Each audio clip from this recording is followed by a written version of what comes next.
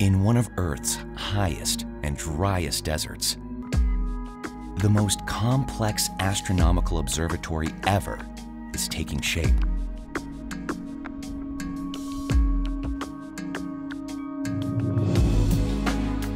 Known as ALMA, it is a vast array of radio telescopes so advanced it has taken the world's top scientists and engineers to design and build it.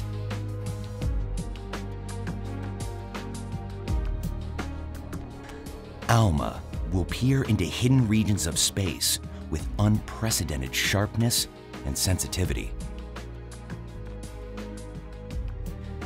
Even now, with less than a third of its telescopes up and running, ALMA is the most powerful observatory of its kind, ready to begin probing the invisible universe.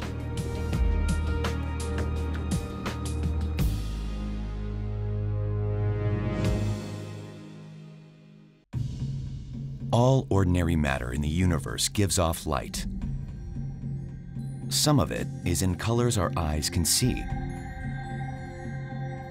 The rest, from short wavelength gamma rays to long wavelength radio waves, requires special instruments to detect.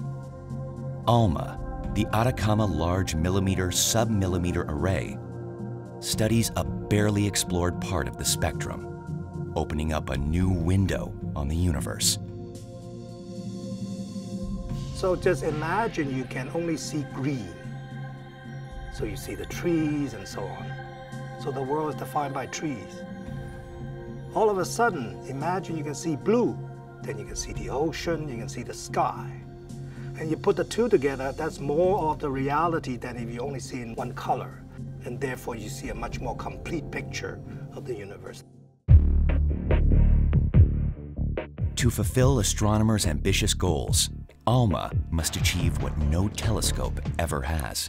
The ALMA telescope is an effort that no one has ever attempted before. It's using scientists, engineers, and technical staff all around the world to build a telescope that will change the landscape of astronomy, literally. Teams in North America, Europe, and East Asia have worked toward this moment for decades, redefining technological possibilities. In every area, we've been pushing the limits of the technology. The antennas, the correlator that processes the data, the receivers, all of these pushed past previous boundaries in many dimensions. These revolutionary designs and technologies must function flawlessly in one of the most extreme environments on Earth.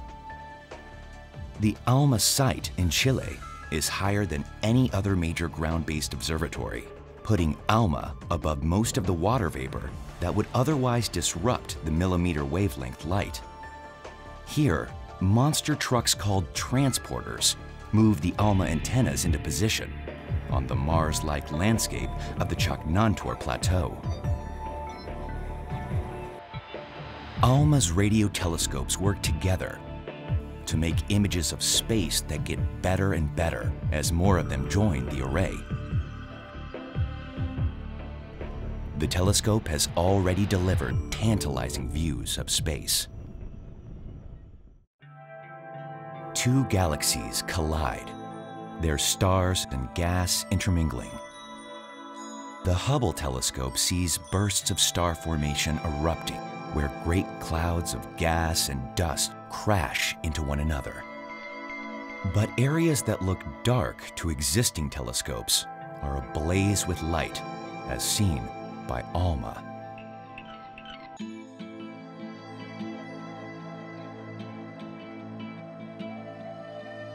You see there are these patches of dark regions which contain very dense gas and dust, within which the next generation of stars may already be forming.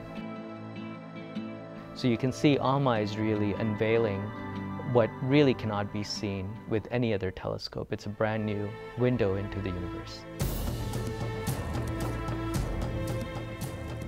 By 2013, the full array of 66 dishes will be complete. With early science operations underway, the telescope is beginning to unlock entire worlds of discovery.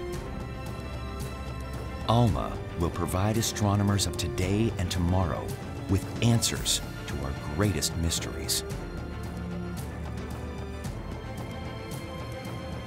And countless new questions to drive the next great era in astronomy.